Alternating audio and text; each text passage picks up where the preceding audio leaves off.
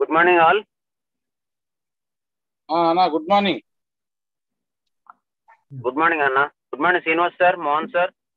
Good morning, sir. Good morning, sir. Good morning, sir. Sandarki. Good morning. Rani madam, Varalakshmi madam, all good morning. Yeah, Rajesh Reddy in. Hi. Hi. Good morning, Rajesh sir. Good morning. Good morning, sir. Good morning.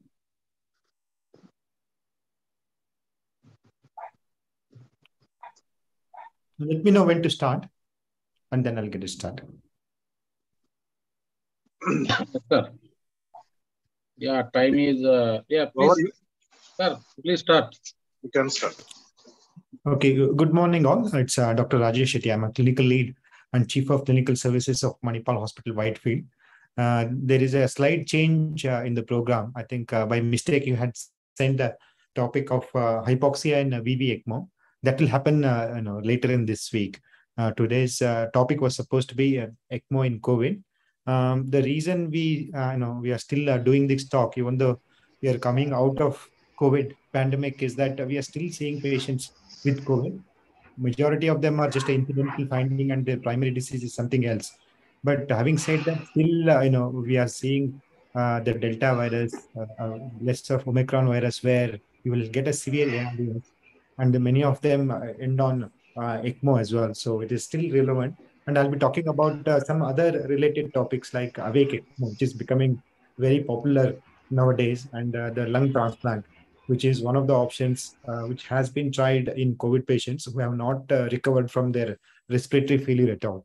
So that's the the logic behind having this talk in this presentation. Are you able to see my this thing? Yes, sir. Please go ahead.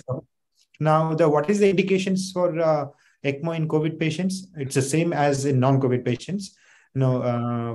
Exactly the same ARDS patients you will consider in COVID patients as well. And as in other cases, it is a last resort. You will do this only when your all other treatment for standard ARDS treatment you have tried, including prone ventilation, and it has failed. Basically, there are two types of ECMOs. One is called VV ECMO. I'm sure Dr. Jumana would have gone through that on Monday. And another one is VA ECMO. VV ECMO is usually done for respiratory failure, either hypoxemic respiratory failure or hypercapnic respiratory failure. Hypoxemic respiratory failure, for the purpose of ECMO, you would think, as per the ELSO guidelines, PF ratio less than 150 on FiO2 of more than 90% with the optimized P. And hypercapnic respiratory failure, you would say when pH is less than 7.25. This is a sort of a new indication which has come in, mainly with the purpose that if patient's CO2 is so low that it is affecting this pH, then any increase in ventilator setting is only going to cause more harm to the lung.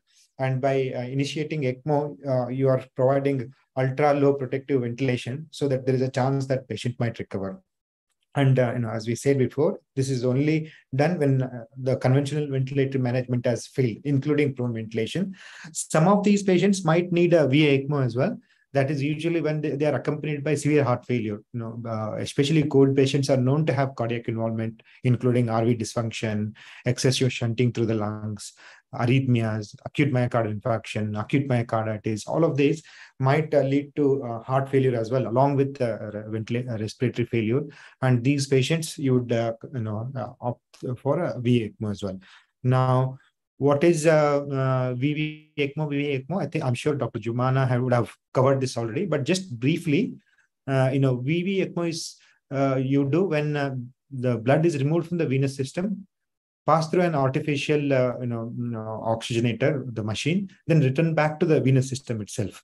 And this is done only for respiratory failure. It only provides oxygen and removes carbon dioxide. Whereas VA ECMO, here you remove the blood from the venous system, pass it through the artificial heart and lung, and then return it to the arterial system. Here, you provide both pulmonary support and cardiac support. I'll just lower this one so that I can see the full slide. Now, what are the contraindications? Indications we have talked about. Contraindication, I have to say, there are very few contraindications. ECMO is usually offered to those patients where everything else has, failed. And this is the last resort. And if you don't offer this, the patient is going to die.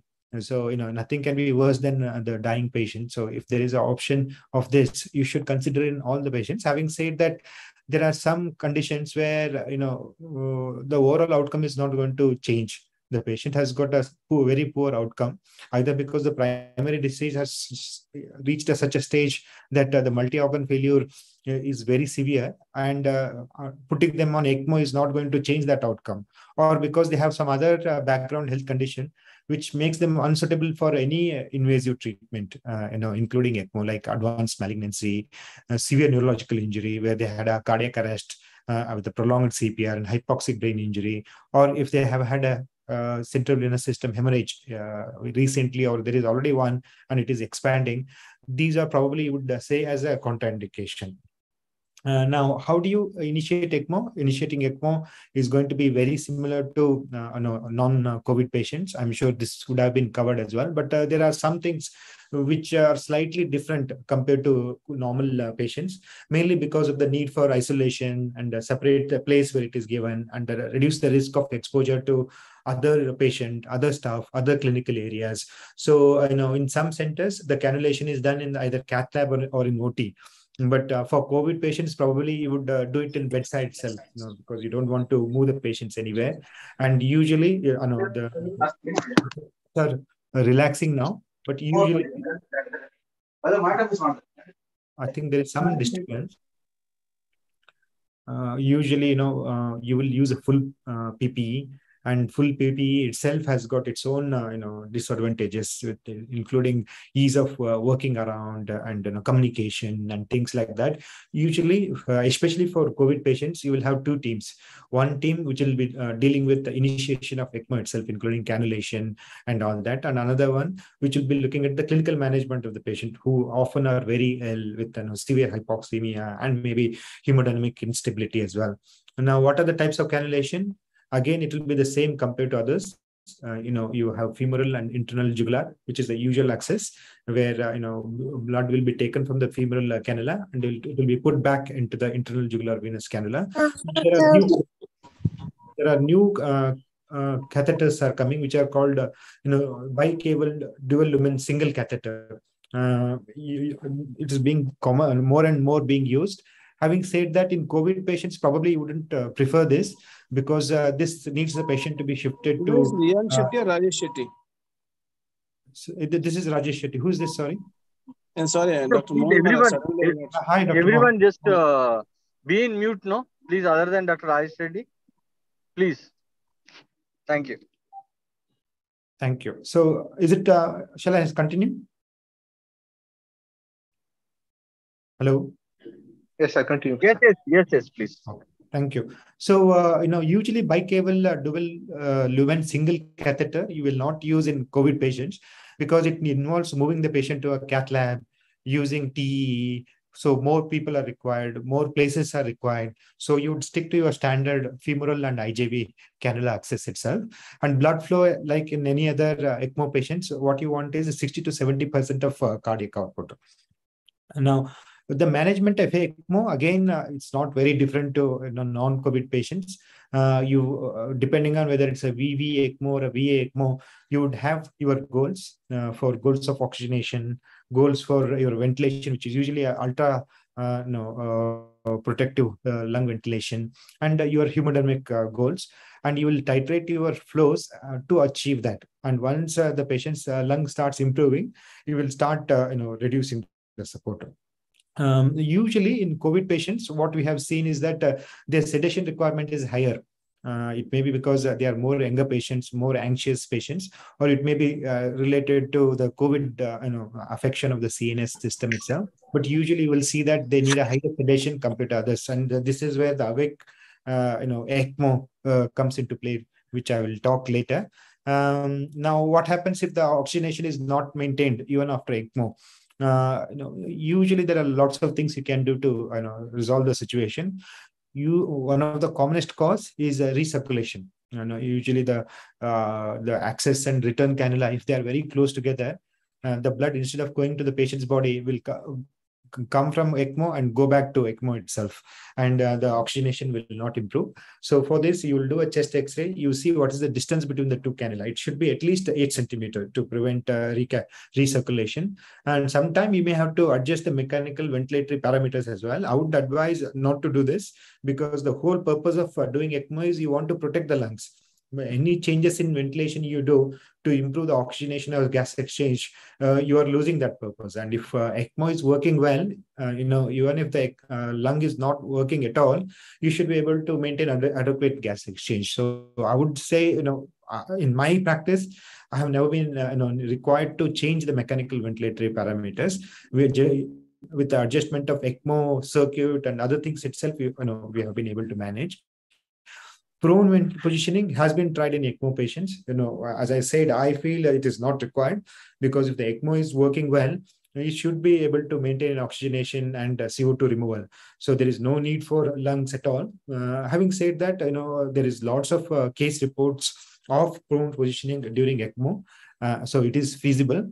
And in one of the studies, I saw that 61 and 81% of COVID patients in one study were placed in. So nearly 81% of patients in there, they had total of 61. They had put on prone ventilation. I think their management is probably very different to ours. I think I don't find a reason why so many patients had to be prone ventilated. But having said that, it is possible to prone patients on ECMO itself. Okay, and we mobilize the patients on ECMO all the time. I will show you the videos, later. So I'm sure, if you have expertise and if you have experience, you have enough staff, it should be possible to do the prone ventilation as well on ECMO patients. And usually, it is better to have an early extubation strategy and consider awake ECMO, because of all the complications and other problems related with COVID patients, especially if they are an ECMO, and we will talk about that a little later. Now, like any ECMOs, you need to maintain anticoagulation. Having said that, COVID is a special group of patients. As you know, they have a hypercoagulable state. So there are, if that happens, circuit might get clotted, pulmonary embolism may happen, and there is evidence, which I will talk later, which shows that COVID ECMO patients are more prone for these complications compared to others. And there are complications of anticoagulation itself, including bleeding, thrombosis, and balancing the clotting risk versus bleeding risk. It's a very fine balancing act. Usually, we follow APTT ratio, and most of the centers have started following APTT ratio compared to ACT ratio. And you'd like to keep it around 1.5 times the normal value. And you need to keep checking for thrombi in the oxygenator or circuit, because if it increases, you may have to change the circuit itself. Another common problems we have seen in COVID patients is hypertension. These patients seems to be very prone for hypertension, and you need to control this aggressively, because the another complication related to hypertension is intracranial hemorrhage, especially because these patients are on anticoagulation. And we have had a patient who had an intracranial hemorrhage because of hypertension. And these patients are usually younger patients, and maybe because of anxiety or other factors, they seem to be particularly prone for hypertension. And this needs to be monitored closely and treated aggressively. Now, how do you wean from ECMO? Basically, you wait for the lungs to improve. Your oxygen saturation will improve, your lung compliance will improve, and then you'll think of weaning them from ECMO. Having said that, in COVID patients, what we have seen is that they usually require ECMO for a very long period of time. According to studies, one of the studies mentioned here, I'll mention other studies later, the median duration was 29 days. And sometime it may be as long as 3 to 6 weeks or even longer, as I will present later. This is data from some other observational studies where median was 13.9 days, median was 20 days, and mean was 18 days. And another thing what we have seen is that, usually after 4 weeks, for example, if the lung has not recovered and patient is on ECMO, you would think of lung transplant. But COVID patients seems to be a special group where even after a prolonged illness, a complete recovery of the lung is possible. So maybe, even if it is more than 28 days, you should wait on ECMO rather than considering lung transplant, because especially in India, the outcomes with lung transplants are not very good. So I think especially in COVID patients, it may be better to wait for the lung recovery before considering lung transplant. And obviously, these patients will have a very prolonged hospitalization, but surprisingly, the long hospitalization doesn't lead into a higher mortality rate. I will come to that a little later.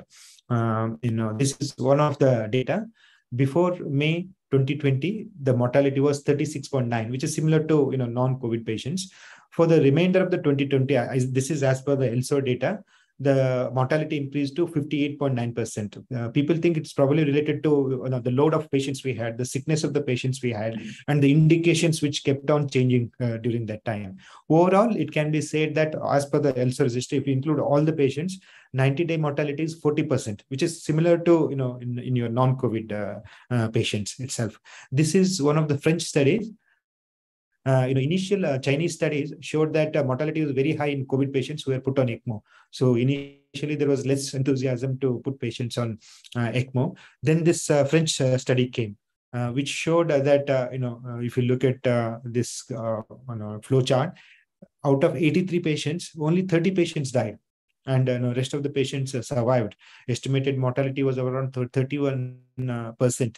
This gives some confidence to people that actually it may not be a bad thing to offer ECMO to COVID patients. And here the other point I want to highlight, this is day 28, 40, 50, 60, 70, 80, and 90. And if you look at the mortality, 18%, 23%, 27%, 31%.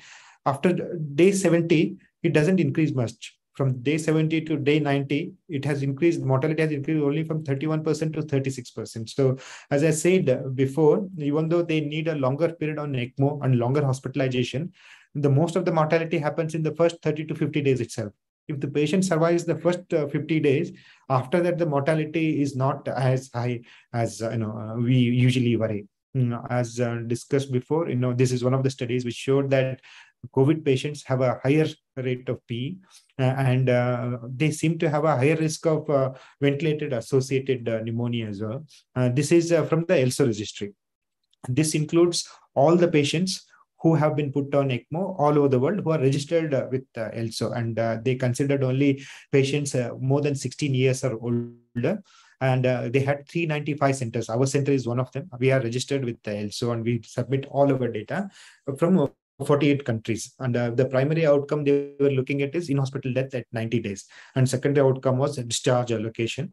And if you see here, majority of the patients were discharged. Either they were discharged home or to a long care facility. And overall death was only 37%, which is very similar to non-COVID patients. This was one of the reasons why people started getting confidence. And second wave onwards, more and more patients were put on ECMO. I would say that whatever popularity we have for ECMO probably has come after the COVID pandemic. Now even common people realize that there is a treatment option called ECMO, and that can be successful as well. And in our experience, we see routinely patients themselves and coming and asking us whether we can consider ECMO in their patient. And this is all I would say thanks to COVID itself. This is to highlight the mortality itself. As you can see, from day 40 onwards, the cumulative mortality, there is hardly any increase. So even though these COVID patients need a long hospital stay, please don't lose hope.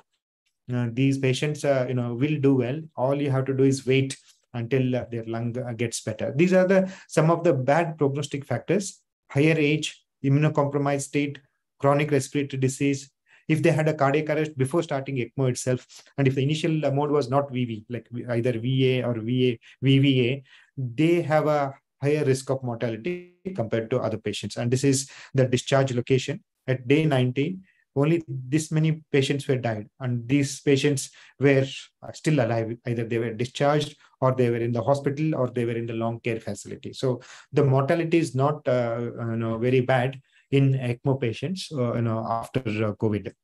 Now, what about the other outcomes? This study looked into the co-infection.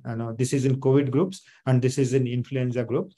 As you can see, in COVID group, 43 patients had VAP, similar number of patients, 58 patients here and 60 patients here. Out of that, 43 patients had VAP, and 4 died. Compared to influenza, the historical controls, 28 patients had VAP and no one died. So COVID patients seem to have a higher risk of infection. And what type of, how many infections they have?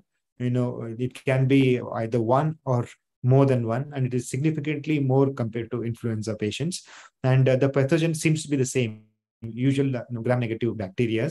And the recurrence of VAP also seems to be higher in COVID patients compared to non-COVID patients. Now, what is the reason for a higher infection risk in COVID patients? It may be because these patients are on mechanical ventilation for a longer period of time. They have, we do give them immunosuppressive agent, and the pathology itself is a, immune dysregulation, and this dysregulated lung inflammation itself may cause diffuse alveolar damage, and that may make it more prone for a lung infection. And pulmonary vasculopathy with endothelial dysfunction and endothelialitis might be, causing a higher risk of infection as well. And maybe because of all these problems, the antibiotic availability in the lung parenchyma might be limited, and that may be another reason why these patients seem to be getting more infection and reinfection as well. Now, where in the peak of the pandemic, there was a question whether ECMO is justified during the pandemic itself. And the ELSO and other experts, what they believe is that because there is such a good mortality benefit, you should definitely be considered. But before that, make sure that your conventional treatment, best possible treatment you have provided.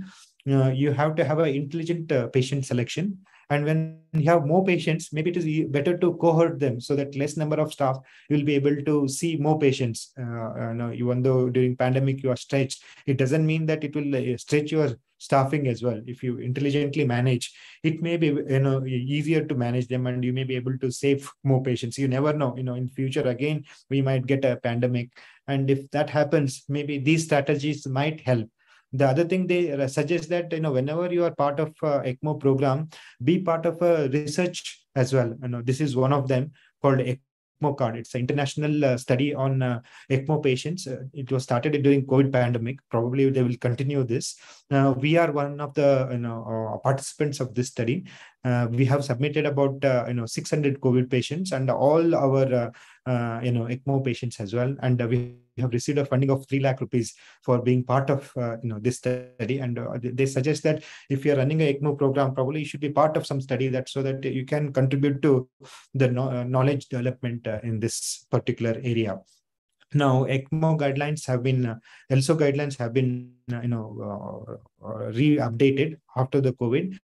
And their advice is that if a patient is in respiratory failure, fails conventional treatment, ECMO should be considered because the outcomes are good. Now, what is awake ECMO? This is one of the new things which is coming in ECMO. Basically, ECMO without mechanical ventilation in a spontaneously breathing patient is what is awake ECMO. There are different definitions for awake ECMO, but basically patient should be awake and should be breathing spontaneously. Now, what are the advantages of awake ECMO? First of all, it reduces the ventilation perfusion mismatch. It helps in improving the tone of respiratory muscles and diaphragm because patient is breathing spontaneously. It maintains the FRC, and the negative pressure which is created during inspiratory phase helps in venous return and cardiac filling and favors the lymphatic drainage. So usually awake ECMO is usually thought to be better for these ECMO patients, and if nothing else, emotionally they will be much better. Family will be more confident. They are more likely to continue with you, especially because COVID patients require a long time on ECMO. So being awake definitely is a plus point. Now, how do you decide which patients can go on awake ECMO? You need to assess whether they are ready for extubation first. For that, they should be on minimal ventilator setting, and the gas exchange should be adequate, which means that your ECMO is able to take care of the gas exchange requirement. They should be awake and cooperative, and they shouldn't have a multi-organ failure or a severe shock. Mild shock probably is okay. Usually we'll do it not on the first day, usually on the second day. Once the ECMO goals are met, you will usually leave them on some analgesic, usually fentanyl, or nowadays, probably dexamethasone is another infusion for a conscious sedation. You need to make sure that patient is oriented to time, place, once they are awake, and the interventions must be explained to the patient and the patient relatives, so that they can completely cooperate with your thing. If it is not possible, it is better to do a tracheostomy and then wean them off the ventilator through the tracheostomy itself. Ideally, in our center, on the second day or third day, we will consider extubation. And if it is not possible on the same day, we will do the tracheostomy, so that the number of days on the ventilator we can come down. Now, which patients would you consider lung transplant? Now, many of these patients with lung failure after COVID don't recover lung function at all. So, after waiting on the ECMO for a very long time, you may have to consider lung transplant. And usually, you would do that on younger patients who are less than 65 years old, who have a single organ dysfunction, and you have given sufficient time to make sure that the lung recovery is not possible, and shouldn't be definitely considered before 6 weeks, because lung recovery is possible during that time. And if you have to confirm that either radiologically or other way, the lung disease is irreversible. It is not going to reverse, and there is a established fibrosis. And the patient should be able to participate in physical rehabilitation while being on the transplant waiting list, because the success of post-transplant, surgery will depend on what is their physical condition before transplant. So if they are able to do all of this, probably they will have a better outcome, and they should be considered for lung transplant. Now, what is the experience with lung transplant, in other patients and COVID patients? This is a USA data between August 2020 to September 2021. So 1 year, they had done 3,039 lung transplant during that period. Even during COVID time pandemic, they did so many lung transplant. Out of that, 7% were for COVID-related respiratory failure. Out of that, out of 7%, 4.6% was for acute respiratory distress syndrome, which didn't get better at all, and 2.4% was for pulmonary fibrosis. Now, what is the survival of these patients who had COVID, who were on ECMO, who required lung transplant? How did they do? Did they survive? This is a data. This inside graph is basically magnification of the outside graph itself. As you can see, at 3 months, the survival was more than 95%. So these patients with lung transplant survived, more than 3 months, more than 95% of the patients. I have to say the outcome in India is not this good, but hopefully, in future, as the lung transplant program improves in India, we might be able to get better outcome than what we have. This is the first case which was done, in your state. In Hyderabad, which was the first in the country. It was done, this was published on 24th of August 2020. In the first wave itself, the first lung transplant was done. And this is, sort of summary of what is happening with lung transplant in India. From my understanding, about 70 lung transplants have been done in India during the COVID pandemic for COVID-related issues.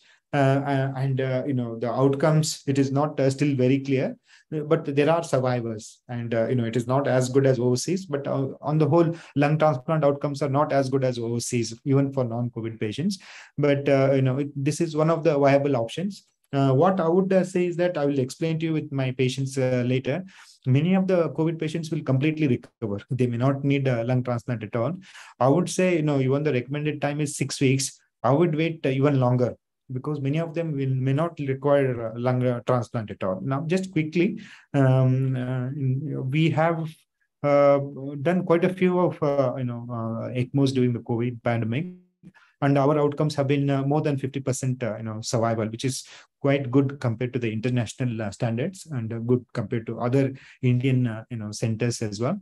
And this is one of the patients who was a 59-year-old man who had a past history of hypertension. He was on ECMO for 56 days, and he was in ICU for 66 days, and he was in hospital for 108 days. He was eventually discharged with home oxygen, and he was one of the patients where we tried awake ECMO, which made a big difference. And at that time, when he was in the hospital, he was the longest ECMO COVID survivor in the world. And we have been able to get the publication done as well because of that. Now, because he was in the hospital for such a long time, we celebrated his birthday there. And after he got discharged, he was able to attend his daughter's wedding and son's wedding as well. And now he's off oxygen and he's able to drive. He's able to do everything. And this is the second patient who was Ayurvedic doctor, 29-year-old with no past medical history. She was on ECMO for 43 days. And she was the one who had intracranial hemorrhage on day 3 itself. So she was having seizures, her GCS had dropped. Fortunately, she didn't require surgery, but we couldn't use anticoagulation for some time. And we used this opportunity to do the trachea on the day 3 itself. Eventually, she stayed in ICU for 47 days. And on 55 days, she was discharged home on home oxygen. And this is one of the videos to show that it is possible to mobilize patients on ECMO. And now we have an extensive experience of this. And we routinely mobilize patients on ECMO.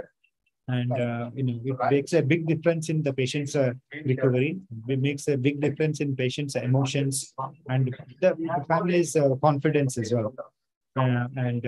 We do this regularly. This is another video.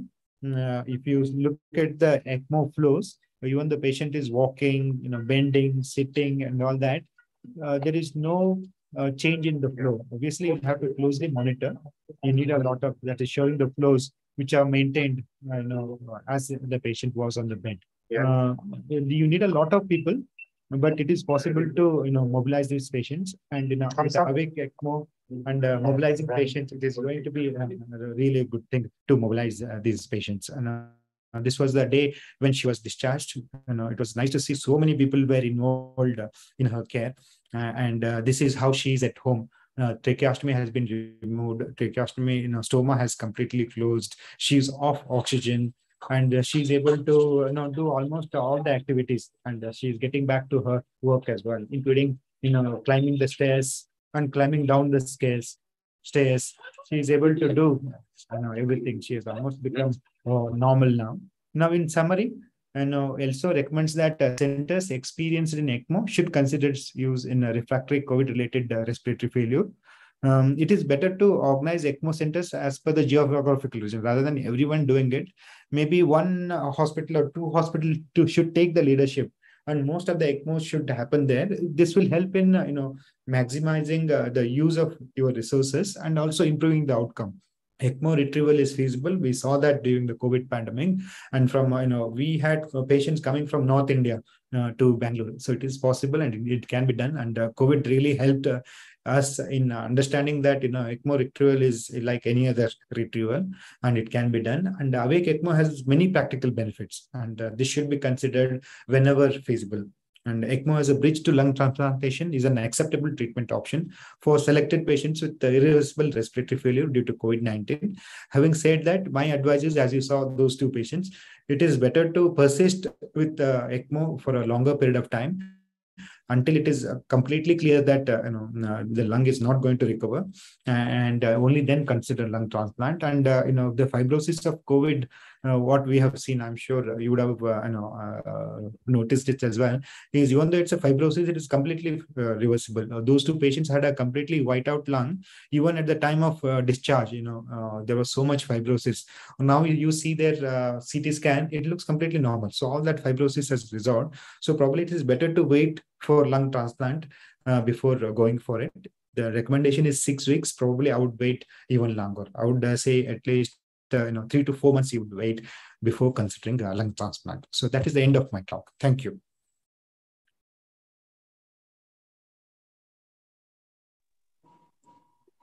Thank you, Rajesh. I joined late, sorry, and I missed it. I thought that's the reason I thought. So, thank you very much. No problem. Thank you. Any Thank you, questions? sir. Very nice presentation. Thank you, Sir, Dr. you mentioned the outcome of patients on ECMO. non-COVID and COVID scenario. Yes. Is it? You said it is same. Is it same or I As per heard the that COVID Mhm. patients have more mortality than That's why I non-COVID patients. showed so many evidence, including the ELSO registry data, which includes most of the centers all over the world. Whoever is member, we are a member of ELSO and we submit all our data. So whoever is member and whoever has submitted data, the evidence is that there is no difference in mortality between COVID patients and non-COVID patients. I think if some people have had a worse outcome, it may be related to other factors, and I think initially everyone seems to have a poor outcome, but as the experience improves, the outcomes improve as well. Yeah, hi Rajesh. Hi. Hi, Srinivas. Hi. Hi. So, Hmm. this one interesting case you mentioned that a patient who had a third day intracerebral hemorrhage and Yes. you managed. So, Yes. in this patient, how did you dose the heparin? One, Yes. and how did you monitor neurologically daily? Yes. What are the So, indications where you wind up this ECMO in this patient? yeah. So basically, what the trend now is to use as less anticoagulation as possible, because the new ECMO circuits are very good circuits with a very less friction, and the risk of clotting is much lower compared to other patients. So it is possibly you without anticoagulation, you can run a patient even up to a week. And what we have done is usually we aim for a lower anticoagulation level. If we are doing ACT initially for the 24 to 48 hours, we'll use ACT, and we will, before used to do 220 to 240, seconds. Now we do 160 to 170, and that seems to be enough. And when we aim for a APTT, just above normal, 1.1 to 1.5 is the anticoagulation level. APTT ratio we look for. With that, you will be able to reduce the risk of bleeding. And in this particular patient, I think it was not because of anticoagulation, it was the hypertension which caused bleeding. And aggressive treatment of hypertension is important. And we basically stopped anticoagulation for 3 days because the bleeding was quite significant. Fortunately, So you are mentioning that heparin-free circuits are available, which you can run up to 1 week. yeah, the one you get, they are already heparin coated. The Mackie I one. think, sir, this one, I think this, we have started a patient on dengue, severe Okay. ARDS, Mm. but landed out to be after 4 days or 5 days, had a Mm. hypernatremia and GCS is dropped, found to be DI. Mm. So I think this patient we should have initiated on heparin coated, with Yes. respect to if we go That's into it. which machine you have? Which ECMO Mackie machine? machine. Mackie. Mackie, I would think you would use a Rotaflow. Yeah. Yeah. Usually, the circuit which is used is called PLS. That is a very good circuit actually. That comes with heparin coated this thing, Okay. and they have this roller pump. No, not roller pump, centrifugal pump compared to roller pump before. The risk of friction and RBC damage and clotting is much less as well. Maybe let's see next time whether you'll be able to manage with less anticoagulation. I know Jumana would have spoken to you on Monday. She is almost running many of her patients without any anticoagulation at all because of this risk of bleeding and all that. Sure. And So one the more thing. coated circuit it doesn't require anticoagulation, Rajesh? For VV ECMO, I would then say no requirement for anticoagulation, but lesser anticoagulation is okay. Just above normal range is okay. You don't need to heavily anticoagulate these patients. For VV ECMO, VA ECMO is a little different because the cannula is in the artery, and any clot can cause get embolization and cause complication. So probably you'll have a higher anticoagulation for VA ECMO, but for VV ECMO, you can take a risk and you can run on a very low anticoagulation level. Yeah, Rajesh, this we see to discuss it is very easy, but Yes. maintaining on an ECMO for an oxygenation. See, we are on a full flow of oxygenator with 100% oxygen, and we see the cannula positions are okay, the blood pressure is okay.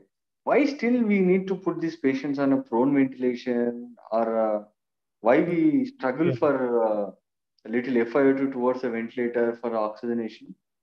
Yeah, that's a very good question, actually. And as I said, I personally believe that there is no need for apron ventilation, because your ECMO should be able to manage whatever your gas exchange needs are. I know I keep telling my trainees, because that thought is there. Whenever the patient is desaturating, they will increase the ventilator support, and the whole purpose is lost. You don't want to increase the ventilatory support at all. I tell them that even if you do a pneumectomy, for example, there is no lung at all, you should still be able to manage these patients on ECMO. And that's the whole purpose, isn't it? Some patients who require lung transplant, you'll keep them on ECMO for a very long period of time. There is no need of lungs at all, actually, if the ECMO is working well. If the patient is hypoxic, it means only two things. One is there's some problem with the ECMO machine itself, and that's why it's not doing its job. Or your oxygen requirement has increased. Patient is septic, patient is in hyperdynamic state. For whatever reason, the oxygen requirement is more than what the ECMO is able to provide, and that's why the patient is hypoxic. These are the only two reasons. But another thing is that, which I'm sure your center also does it. Usually, you will aim for a saturation of 92% or more. In VB ECMO patients, you will not aim for a saturation of 92%. You will not even aim for a saturation of 85%. Even 80% of saturation is okay. That is one of the biggest understanding we have had, in recent times, that, we have sent, sometime our patients had a saturation of 70%. And we have been okay with that, because we do awake ECMO. These patients are awake. These patients are talking. These patients are eating and drinking. So what, if they have a saturation of 70%, you don't have to increase anything at all. That has given us confidence as well, that, the brain is getting enough oxygen. So why do you need to struggle to increase oxygenation anymore? So my advice is, make sure ECMO is working well. The flow and all that is okay. Recirculation is not there. The oxygen requirement has not increased. Treat sepsis or any other additional problems the patient may have, and aim for a lower oxygen level, and at no time increase the ventilatory support, because increase the ventilatory support short time, it might increase your oxygenation and reduce the carbon dioxide, but long time these patients will be badly affected because of further lung injury and cytotoxic oxygen free radicals and all that release, and multi-organ failure, secondary infection. So your aim should be to give the lung as much protection as possible. And your hemoglobin target, what is your sorry? target? Target your hemoglobin target? Hemoglobin, again, Rian Shetty is going to give a talk tomorrow, and he will talk extensively on that. Okay. Usually, hemoglobin, in normal patients, you would aim for a 7 to 8, isn't it? Yeah. Unless it is less than 7, you will not. But in these patients, you would usually aim for a higher hemoglobin target. Usually, the recommendation is 10. Yeah, Rian will go very nicely with that, with lots of studies and pathology and all that. But the higher hemoglobin, because oxygen carrying capacity will depend on hemoglobin, and and flow. Flow, you can only go up to 60 to 70%. After that, if you want to improve the oxygenation, you only way you can do is increasing the hemoglobin. So here you'll have a higher threshold compared to your normal ICU patients. Okay, thank you. Thank you. Sir, what are the things you looking for when patient ECMO FiO2 is increasing higher and higher? Yes. What you suspect actually? So first of all, when we start ECMO, we'll always start with 100%, on ECMO. And on the ventilator, we'll go to the rest lung setting, which is like 100 to 150 tidal volume, and 40% to 30% FiO2. And when you start, the FiO2 will be 100% only, and it will remain 100% for a very long time, until you have extubated the patient and all the organ failures have resolved and all that. Only once the patient starts improving, when it looks like the lung is recovering, that is the only time you will reduce the support on the ECMO. There is no point trying to reduce the FiO2 on the ECMO on the day 2, day 3, because there's the whoever needs ECMO, even in non-COVID patients, their lung is very badly damaged. It will take at least 1 week for the lungs to improve. So, if the FiO2 on ECMO is 100% on day 3 or day 4, it doesn't mean that it is a failure. That was one of the misunderstanding we had also, that time the cardiac surgeons were heavily involved in initiation of ECMO. And they used to get very upset that patient is still on 100% oxygen. And they used to declare that this ECMO is a fail. What we realized that, it will be 100% for a long period of time. And your main aim is to give the protection to the lung so that lung gets time to recover. So after you, for example, 2-3 weeks later, you reduce the oxygen to 50% or whatever, then it increases. For example, yeah, you have to look into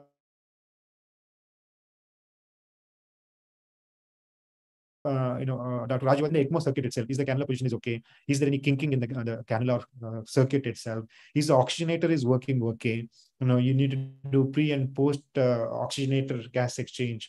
Or is it because of the patient himself, sepsis, increased oxygen requirement, hyperdynamic circulation?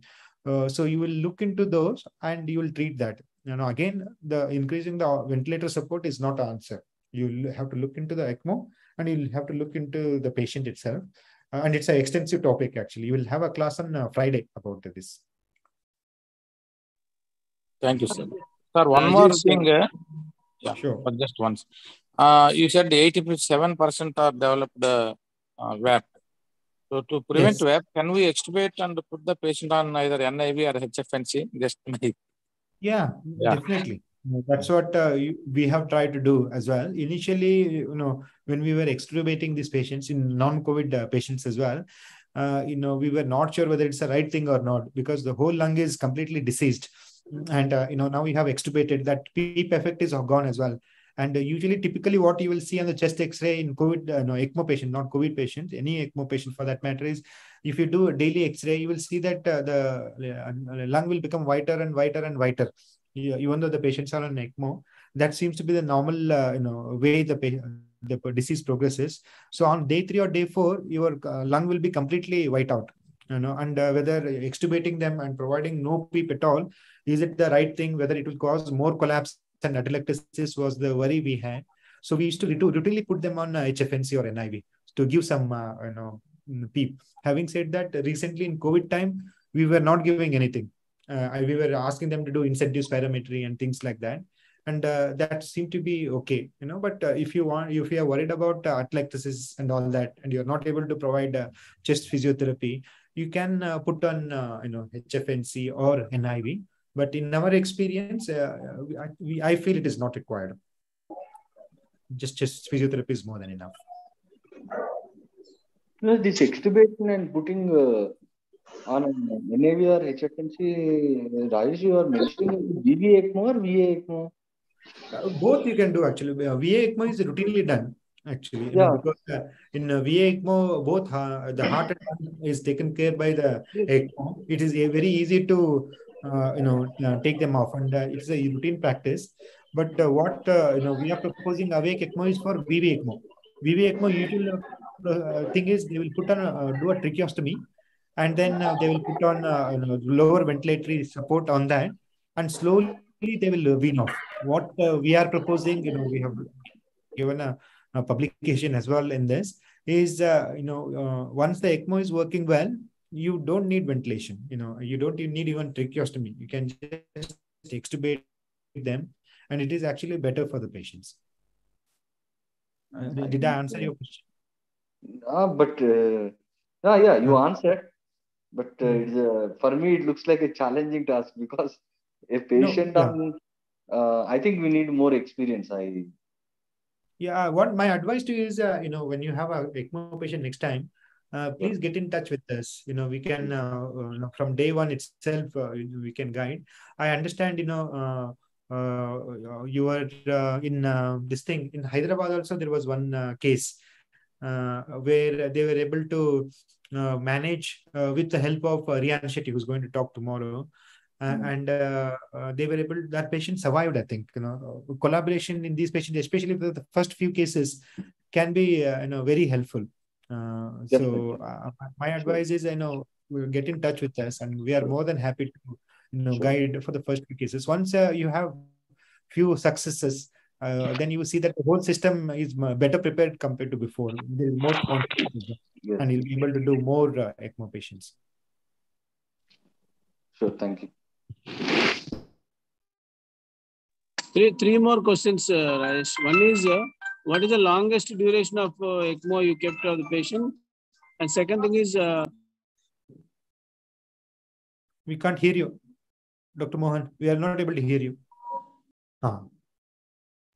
What is the longest duration of patient kept on ECMO at this point? Second thing is really thankful for giving us support for a future ECMO cases.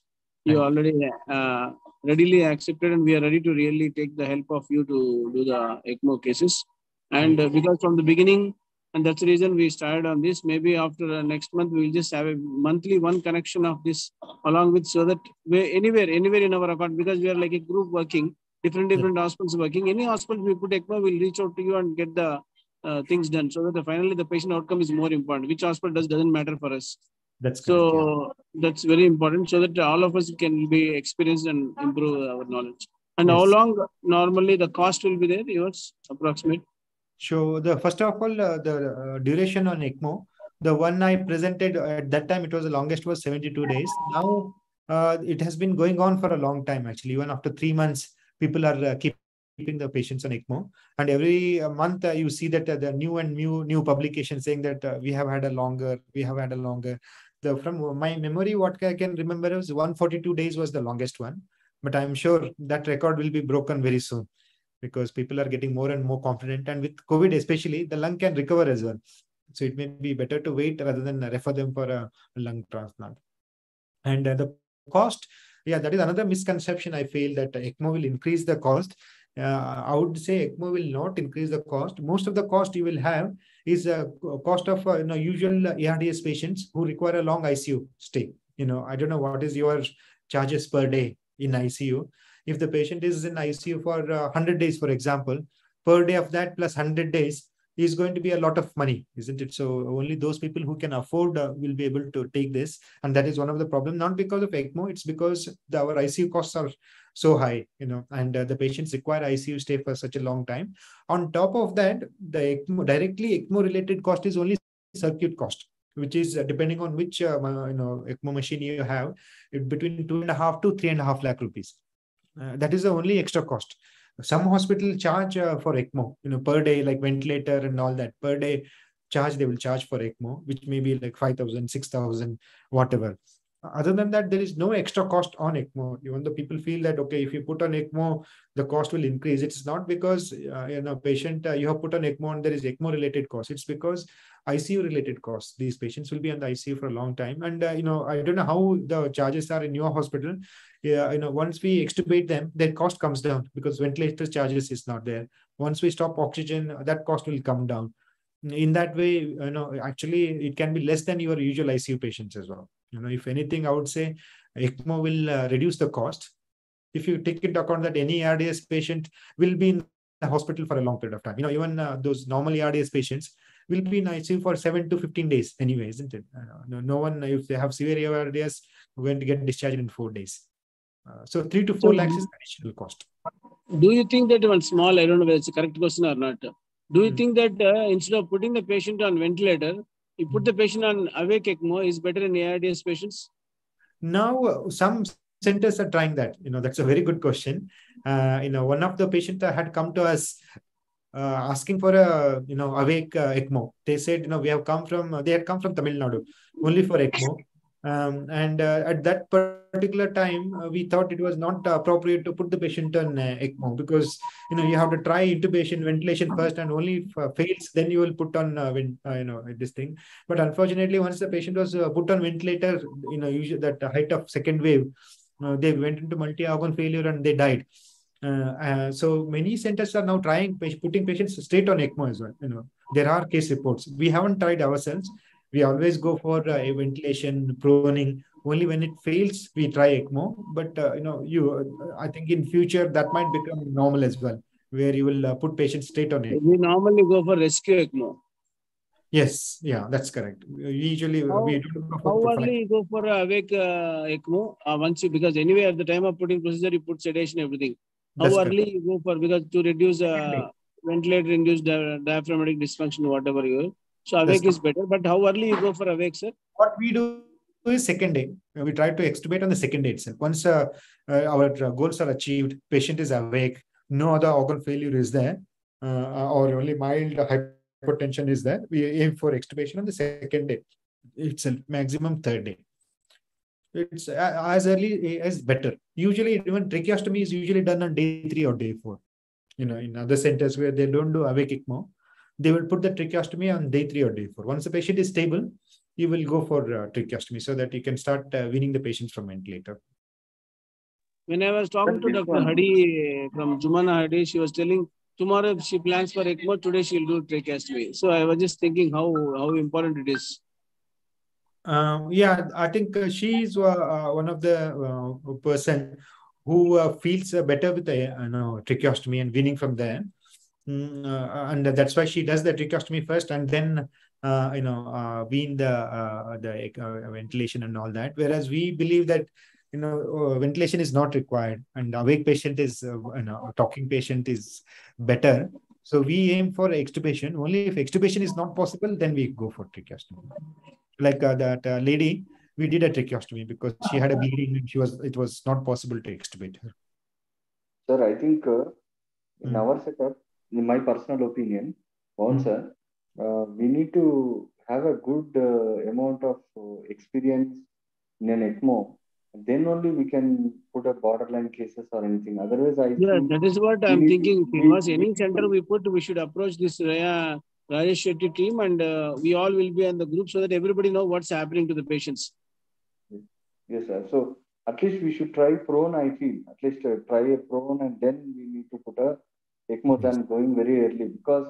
But as Rajesh Shetty, you're telling that what I'm telling is what I'm asking is our understanding of the improving the basic anatomy and physiology of the lung. So the proning will improve that. That's what is the concept. Am I right, Rajesh Shetty, sir? That's correct. Yes. So sure, thanks. So proning you should try, I feel. And if proning has failed, then you consider ECMO. But yes. For us in Indian setting, I would say we should wait until intubation is done, high maximum ventilatory, all the strategies you have completed, including prone ventilation. Only if it fails, then you consider ECMO.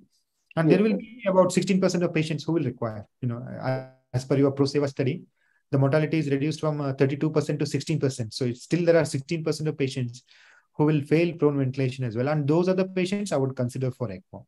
Yes, because even without trying the patient on a prone and going early, actually the complicators associated with ECMO discussion is very easy, but especially initially, until yes, yes, agree. The hospital also criteria also says that the proning is the initial option before ECMO. Yes, sir. Thank you. Thank you, sir. That's correct. Thank you. Thank you, sir. Thank you so much, sir. Thank you. So we'll close the session, I think. Thank you, Dr. Mohan and Dr. Srinivas and everyone for giving this opportunity. We'll continue this collaboration. Tomorrow you will have a talk from Dr. Riyan Shetty about hypoxia in VVECMO. It's a very good talk. I request all of you to attend. Sure. Thank you. Thanks a lot. Yeah, sure. Bye. Thank you. All the best. Take care. Have a nice day. Bye.